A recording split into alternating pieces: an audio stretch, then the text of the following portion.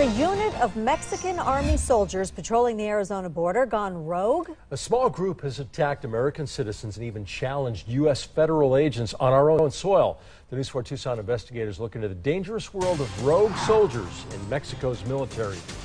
Mexican soldiers from this garrison behind me have been accused of drawing down on federal agents, shooting at Americans, and violating our borders.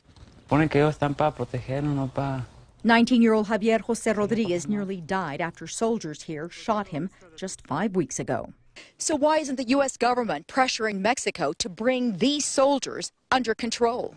Federal records obtained by the News 4 Tucson investigators show that last January, rogue members of the Mexican military crossed onto the U.S. side of the border and ran into the Border Patrol.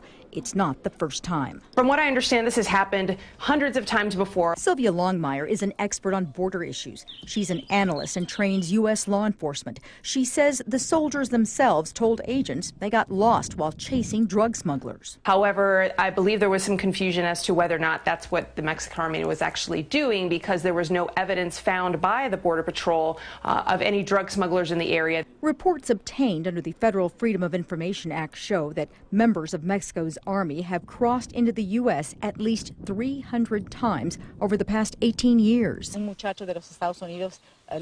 We spoke with the commander of this army base. He says the last unit rotated out and an entirely new unit took its place. But across the entire border, you will see that soldiers have driven into Texas. There was the Arizona case here, then an attack on U.S. citizens. The injured Rodriguez says he wants justice. His medical bills are now over $43,000. He says he intends to pay those off when he goes back to work. He also thinks it's wrong that these soldiers crossed into Arizona and threatened American federal agents. I mean, it's very nerve-wracking. A lot of these encounters happen in the middle of the night, where, you know, the lighting is low and you don't know who you're encountering. You're sitting there and you're seeing a group of guys coming up to you and they're all carrying long arms. You don't know what you're encountering. Sources in the U.S. State Department say they believe Mexico's Attorney General is looking into that attack, but nobody is investigating why these soldiers cross into Arizona. And the helicopter flew very low, flew around behind the barn, landed. This Arivaca man said he had Mexican soldiers draw their weapons on him in Arizona. And then several men got out, all clad in black with masks over their face and body armor on, carrying what looked to be full automatic weapons. The FBI took his report, but he never heard another word. That silence is frustrating to border residents and to agents.